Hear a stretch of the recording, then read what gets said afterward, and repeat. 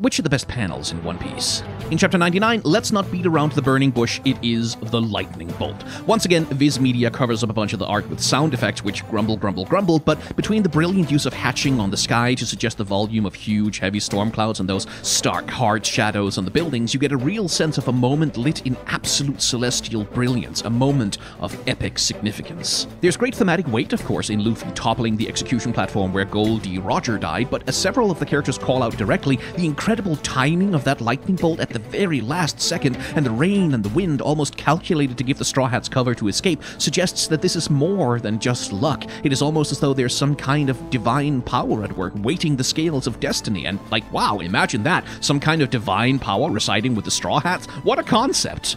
But anyway, bonus call out for this panel, Luffy apologizing to Buggy with his foot on his head and that expression, because that's just fucking funny, man. Luffy sucks at lying so fucking bad.